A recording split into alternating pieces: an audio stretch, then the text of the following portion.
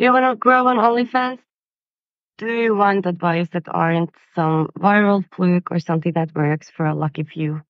Do you want to try some well-proven strategies employed by multi-million-dollar industries over decades? I'm Mia. I help hustlers make more money. The key to growing on OnlyFans is not about luck or creating that one viral video. It's all about mastering the art of marketing. I've been in marketing for 12 years, and today I will guide you through the first steps of creating your marketing plan. The marketing plan will be the backbone of your business. It will help you create a loyal fan base and a thriving community that knows, likes, and trusts you. I have broken down the segments of a marketing plan and tailored it into strategies, especially for OnlyFans creators like yourself.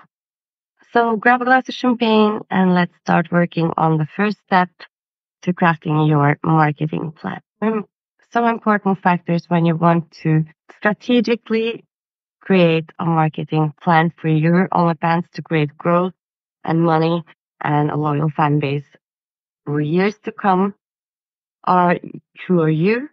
Who are your clients? What search words do they use? What's their language? How much money do they have? When are they online? Do they have a family? And best of all, do they have any fetishes? So this marketing plan is going to be your roadmap to success.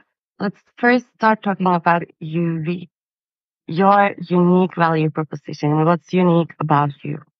I'm sure you already have a clear idea. When I started working on my girlfriend's marketing plan for her OnlyFans account, I started out with she's a T-girl, a trans woman, and that was a major one. And then she is also a MILF, and she has big tits and a big T, and she's horny and kinky, and she's Scandinavian. So that's a lot. But in the beginning, I just focused on the T-girl thing, and then I started doing research from that. I went into Pornhub stats and saw what people search for T-girls, what words they use. They used words Mina would never use, like tranny, but it's her job and my job, because I'm helping her, to know her client's language. Because this is the things they are searching for. So we have to use the same words, we have to speak the same language. And I know you can't really find someone by searching at Google or something like that and find someone on OnlyFans. But the thing is, when people find your profile and they see your profile, you want them to see their language on your page. So you don't want to write T-girl because they never use that word. You want to use the words that they use so that they see, oh my God, this girl, my soulmate, she's reading my mind. This was exactly what I was looking for. So in addition to that, I found what age groups are searching the most for T-girls and where they're from, what times they are usually online. And that gave me a lot of ideas for content because it turns out like pantyhose is a big deal in the T-girl fan world.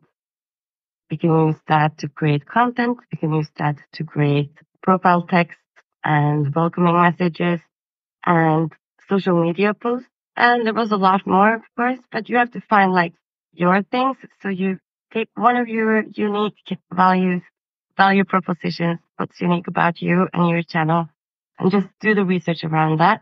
And that will help you start talking your perfect subscriber's language.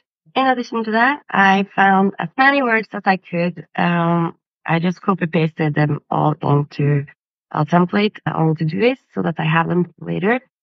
And then I used train going by. I don't know if you.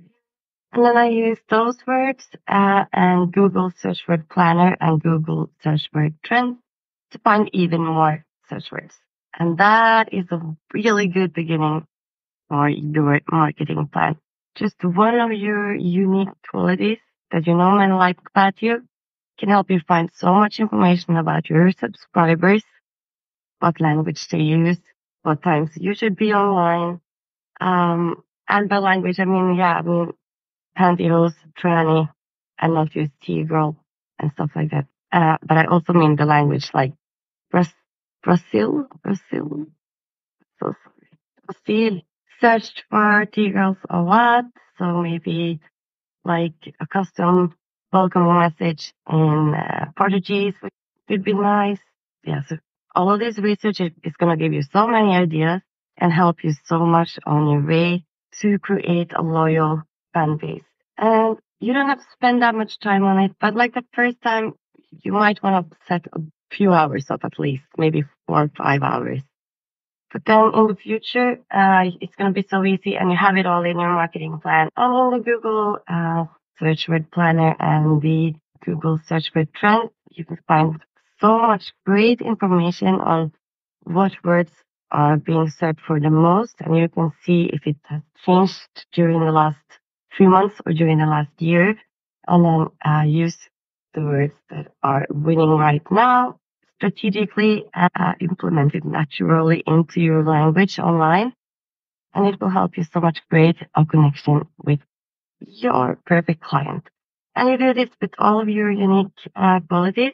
And then you will find hundreds of ideas for content, hundreds of ideas for search words, and you will learn so much about your clients. I believe in giving your subscribers and clients and potential clients everything they need and want. And I believe that I should do that too and give you all of my knowledge on marketing. And because of that, I have created a free to do it template. You can get it by clicking on the link below.